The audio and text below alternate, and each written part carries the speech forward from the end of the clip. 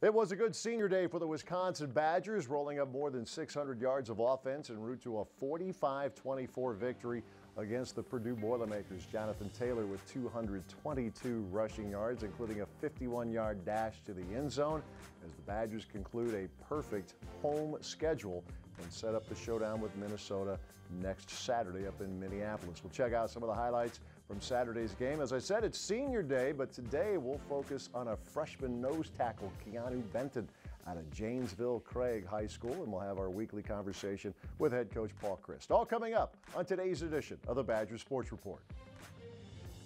Jack Cohn is wide to the left, snapped to Cruikshank, and he'll pull it, taking the handoff inside the 25, inside the 20, Cruikshank to the 10, to the 5, touchdown, Wisconsin! Aaron Cruikshank, the Wildcat quarterback, takes it to the end zone. Jonathan Taylor to the left of Cohn in the gun. Jack will hand it to Jonathan Taylor across the 50, 45, Taylor the 40, 35, 30. There he goes to the 20, to the 10, to the 5. Touchdown, Jonathan Taylor, 51 yards. 3rd and 10, Boilermakers at their own 40. O'Connell back to throw, looking, drifts to his right, firing, tipped up, and almost intercepted, but it falls incomplete, diving for it. Not quite able to get there was Tyler Johnson of the 29 of Purdue, 2nd down and 7. Hand off Jonathan Taylor off the right side to the 25. Taylor the 20, 15, 10, 5, out of bounds inside the 5 of Purdue. Jonathan Taylor slips through. They'll mark it at the 5 of the Boilermakers. 1st down goal to go, and another 200-plus yard rushing game for the great Jonathan Taylor. Jonathan Taylor coming off the field now. Well, if this is his final home appearance, what an appearance it was. It was something special, and especially because you don't know if you're going to be here again. So I think that's the biggest thing, is just being appreciative of that opportunity. Didn't know that was going to happen. So once it was going on, you kind of start looking around at the fans like, wow. These fans pack this thing in every single Saturday just to watch us see the hard work that we put in and put it on display, so you start being really appreciative. Left side end zone, touchdown Wisconsin. It's popped loose and it's picked off by Wisconsin all alone. Here's the Taylor, he's gone. Touchdown Wisconsin. Ferguson catches at the 40, 35-yard line, makes a man miss. A big win for the Wisconsin Badgers.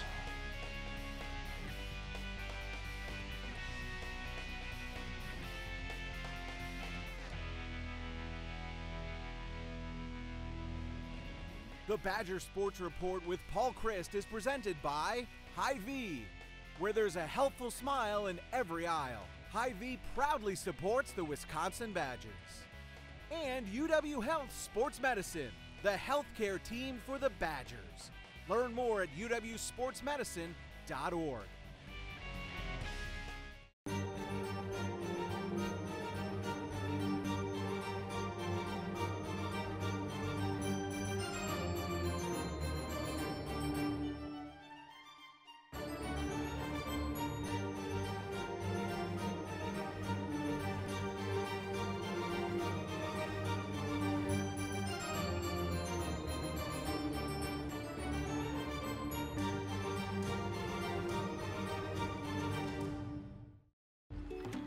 Winter in Wisconsin, it's a time for going all the way up and throwing down.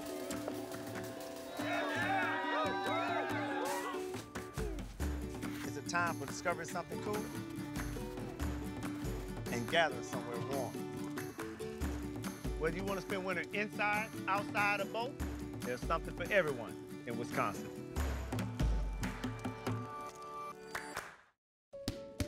They are the ones who found a way to isolate a single prostate cancer cell hidden amongst a billion healthy blood cells. The ones pioneering advanced genomic testing in order to create personalized treatment protocols. They are the ones you want to talk to when the diagnosis is prostate cancer. They are the physicians and healthcare professionals at UW Health and the Carbone Cancer Center. UW Health. Remarkable. The Learfield IMG College Directors Cup, the highly recognized mark of distinction in college athletics across all divisions, both men's and women's sports. Follow your favorite team's pursuit for excellence in this prestigious annual award through thedirectorscup.com, USA Today, or L Directors Cup on Twitter. Learfield IMG College Directors Cup, the crowning achievement in college athletics since 1993. Badgers into the Case IH red zone at the 18-yard line of the Purdue Boilermakers. Cone, play fake, back to throw, looks left, throws left, wide open, Jack Dart, got it! Touchdown, Wisconsin! How about that? They come to their feet here at Camp Randall Stadium. Ball at the left hash mark. He has a rocket of a leg. Let's see if he's good from 62. Snap, spot, kick is good! He hit it from 62 yards at the half. Shotgun snap, O'Connell rolls off to his right, looking, pressure, throws deep right side, and it's intercepted at the 5-yard line. Eric Burrell comes up with the interception for the Wisconsin Badgers. Oh, a big play for the Badgers defense. Pryor motions left, comes back the other way. Kendrick will take the handoff, bending right, 35, Pryor to the 40, 45-50. Kendrick 45-40 down the sideline, 35-30, 25-yard line, and finally forced out of bounds by Navon Mosley. Inside the 20, they mark at the 18-yard line.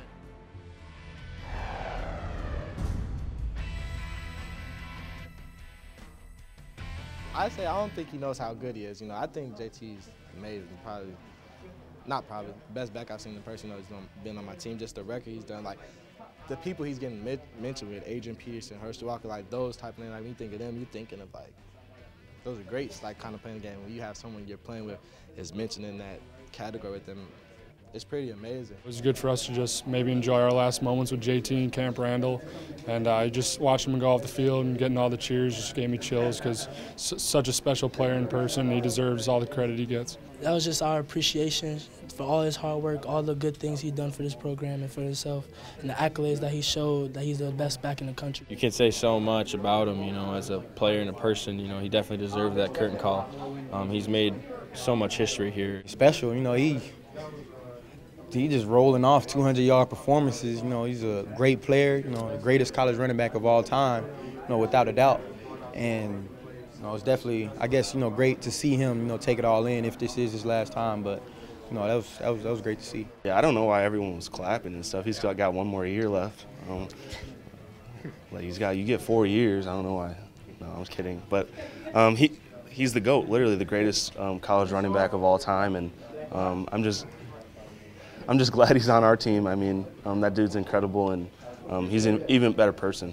It was real special, and, just how you said, next week, we don't want to have it any other way. Big Ten West on the line, rivalry game, axe.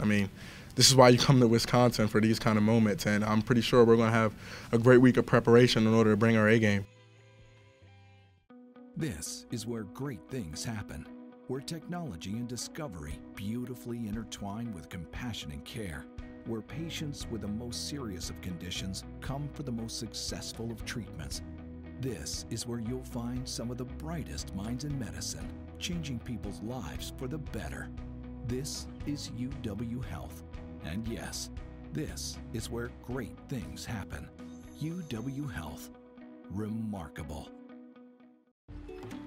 Winter in Wisconsin, it's a time for going all the way up and throwing down.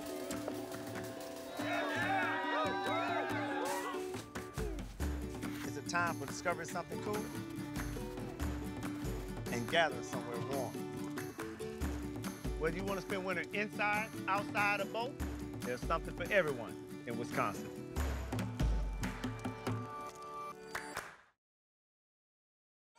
Badgers going back to the Wildcat formation. Snap to Groshek. He'll fake the handoff. Room to the right. To the 5. Touchdown, Wisconsin. Garrett Groshek from 6 yards away. And it's 30-17, Wisconsin. Three receivers on the left. David Bell on the right. O'Connell back to throw.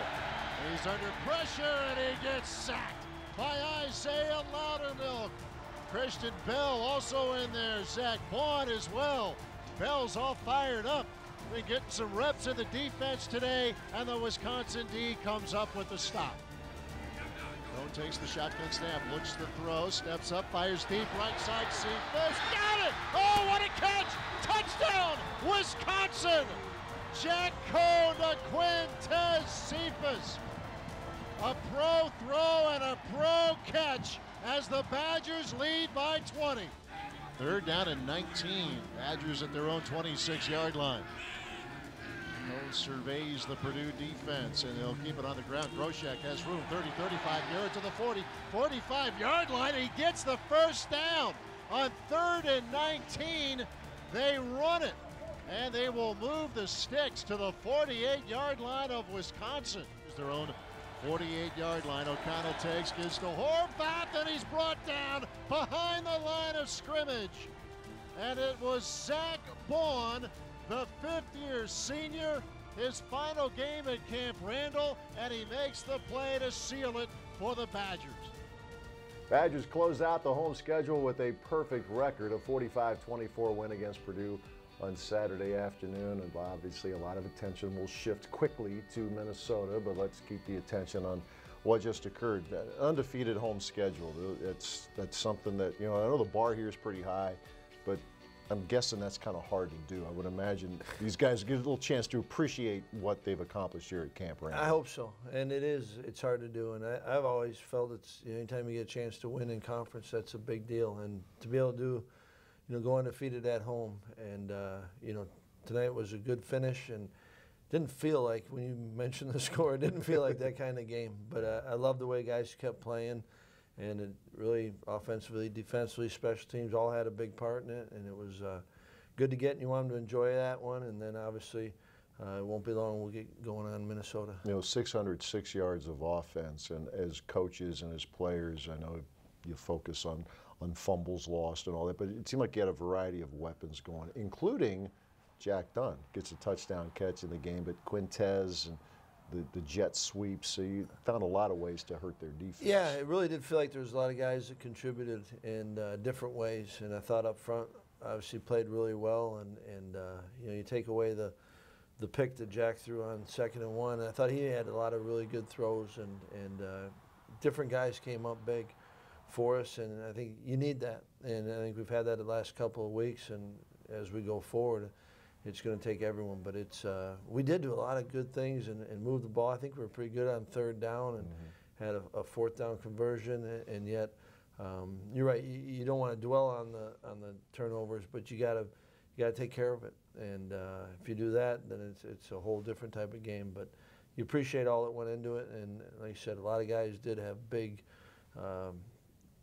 moments where they contributed. Well, speaking of somebody who had a big moment at the end of the half, Zach Kentz, who's been a touchback waiting to happen as your kickoff specialist, and then you line up for a 62-yarder. Now, things can go wrong, right? Those longer kicks can be blocked, and they had a guy back looking for maybe a kick 6. But, man, beyond the obvious, the 3 points on the board, what an emotional lift that must have been. Yeah, it was. Didn't carry over much into the second half right away, but you know, he does obviously has a strong leg, and one of the things he does get it up quick. So you weren't as concerned about that, and anytime you've got a lot of field to cover for the lineman, but you did feel you felt like you had a chance and needed to take it, and you appreciate what the guys did. You know, 2 big runs, and then got a short little pass to try to get a little bit closer, and probably needed all of that. And it was big, and it was fun to see, and what he did, and he's meant so much. And like you said, when you can cover kicks, and there was a little bit of a win today, but you know, where I think every one of them was a touchback. That's pretty good now. And then, you know, defensively, I know Purdue caused some problems with what they were able to do on offense, but in that 3rd quarter, they had a drive going. But it just seems like, especially these last couple of weeks, or 3 really, there have been big plays made. Eric Burrell getting an interception, and you're able to capitalize on that, and a lot of other players involved too defensively. Yeah, that was big, and you know, we're starting to get some pressure on the court, but they did a nice job of getting the ball in their hands. But there's no doubt that the pick by AB, because they were driving, I think we had the stop, and then we got called for the penalty on that drive, and so to find a way to stop them when really we'd been struggling stopping them, and we hadn't been even getting them into third downs. And then I thought the offense had a great response, and that was a 95-yard drive. And then I think, you know, some things settled down defensively, and really the way the game was playing, every stop was going to be big. Jeff Brom has been known as someone who likes to try tricks, right? They run a double pass, a flea flicker, they have the funky formation. Yeah. What's the preparation like there? Because you know he's got a lot of bag of tricks. I don't know how you prepare for all of them, though, during the course of a week. Yeah, that's what puts the stress on the defense, and yet I think they run them well enough where they're not just gimmicky. You know, they're well thought out and they're executed, and you're going to see them. They show up in a lot of different games, and I think he does a heck of a job. And what we talked about earlier in the week, but what he's doing, I mean, that quarterback played as well in many different circumstances. He knew where the ball should be going, and they did a nice job. He's a heck of a football coach, and I think I got a lot of respect for their staff. And so, you know, to get that win against that team, you know, I don't care what everyone else was saying and thinking, it was a big win for us. Hey, you guys had, you know, the Wildcat was certainly not a small part of the offense. We've seen Garrett Groshek in the role. We're seeing more of Aaron Cruikshank. Are you seeing? I don't think he's ever lacked confidence, but are you seeing more of it with him? Like he knows he belongs, and you know, he's made some plays, especially these last 2 weeks. Yeah, he has, and you know, he's got you know, that explosiveness that's important to us, and you know, really, I think it's the first time we've had two different guys doing the Wildcat, and you know, Grosh did a heck of a job on the touchdown, but Aaron gives you a little bit of something, and obviously we got, you know, the last one we got to clean up a little bit with you know, I think JT was thinking, is it mine or is it not? But he's given us a number of plays here lately, and like we were talking about earlier, offensively, I mean, you need everyone, and if we can use everyone and find a role for them, it makes us a better offense. It's always special to see the seniors in their home schedule the way they did. Chris Orr, Zach Bond making some big plays in the last possession. I don't want to forget guys like a Gunnar Roberge. He's on the field there toward the end of the game. Here's a guy who's just, every day he's getting after it. You know, there's obviously a lot on the line with winning the game and what's ahead next week, but kind of a cool moment to see those guys all get in there. It was awesome. You know, you got Pfaff next to Gunnar, and then, you know, Bradrick Shaw, the way he finished out the game, and, you know, those are meaningful reps, you know, and so it's not a big class, but you appreciate all that they've done, and each guy's got a different journey, different way that they went through this all, and even how they came, and it was, those are all really meaningful, and you appreciate it, and it's good for them to win their last one, and, you know, I thought Zach Bond did a great job at the beginning of the week, you know, telling the team, don't make this about us, you know, this is the team, and so, you know, I think it meant a lot, though, to make sure we send those who were playing their last game out the right way. And now we get one more opportunity to finish out this regular season. It sounds like Zach kind of speaks for many on the team. Jonathan Taylor is about that. He never really talks about himself. He was excited to talk about your receivers on jet sweeps and able to run the ball and get some things done.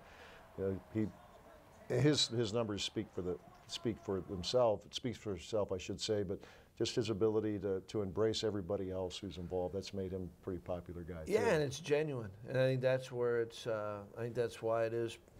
You know, where people respect and appreciate what he's done, and I think the best thing about this team is they do care more about each other than themselves, and it helps when your best players are like that, and certainly Zach, JT, you know, Chris Orr's like that. We got a number of guys, you know, and it's been fun to be around. It's a fun group to be around. You appreciate that, and like I said, you want them to enjoy this one and finish it out, but certainly we'll all be excited to get going with Minnesota. All right, the Gophers and the Badgers will meet up in Minneapolis. A 2:30 kick on Saturday up at TCF Bank Stadium as a battle for Paul Bunyan's axe, and obviously the game to decide the Big Ten West Division Championship. Coach returns in a few minutes with the question of the week. Stick around. There is a boy who likes tractors and trains, a boy whose heart was far too strained. He was sick, you see, with a heart that broke. His heart needed fixing, his family needed hope. Enter our doctors with their newfangled tests. Enter our teams whose care is the best. Healthy and happy, the little boy's back, playing with tractors and trains on his track. UW Health and the American Family Children's Hospital. Remarkable.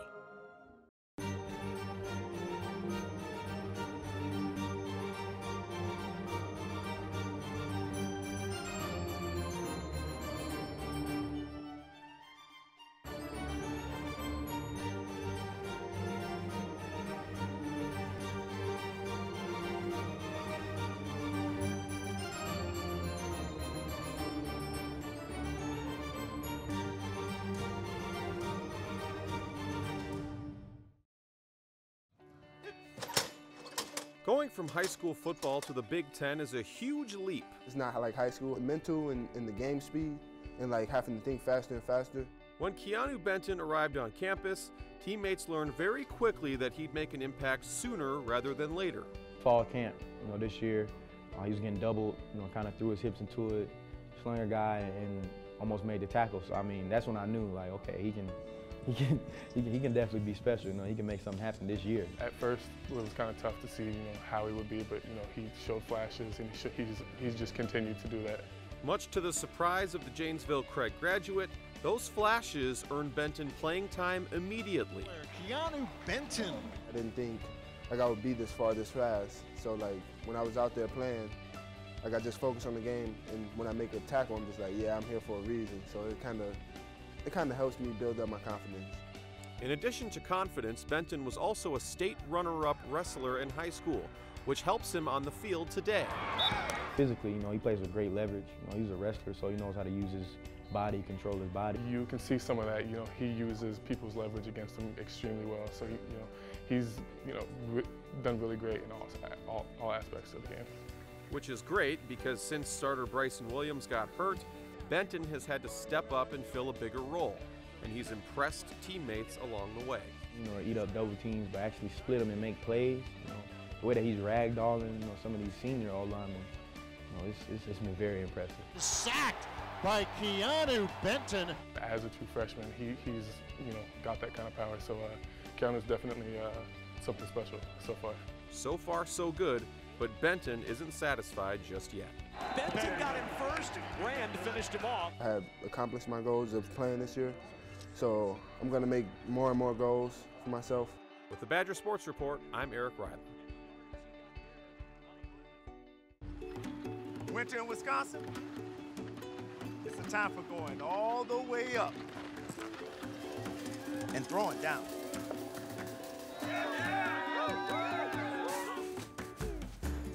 Time for discovering something cool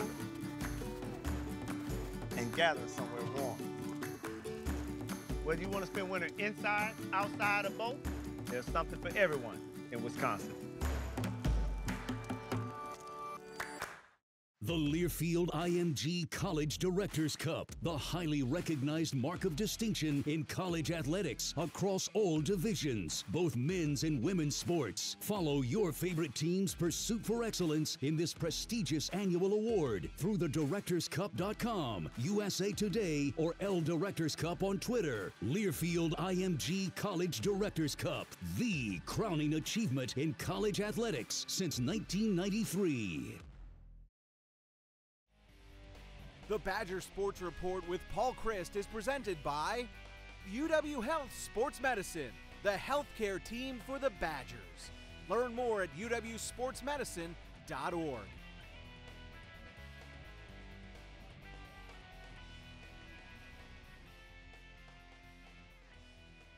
Time for this week's question of the week comes from Mark up in Minneapolis. Coach, we know you play for 3 trophy games, but is this the one that maybe needs the least explanation, the battle for Paul Bunyan's axe?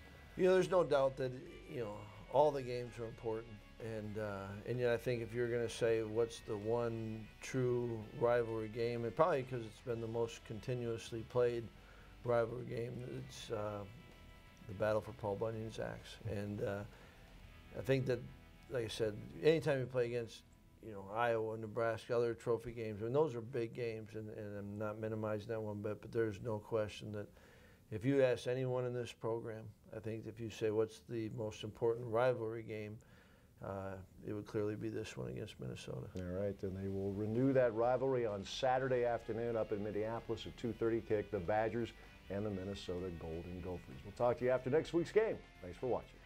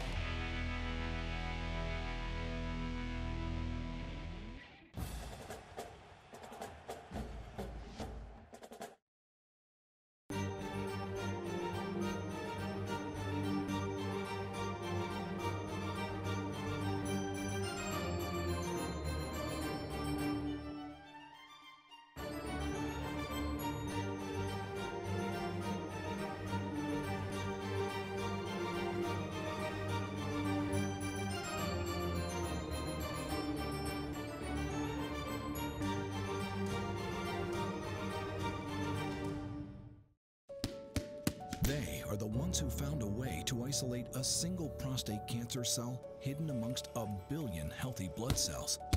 The ones pioneering advanced genomic testing in order to create personalized treatment protocols.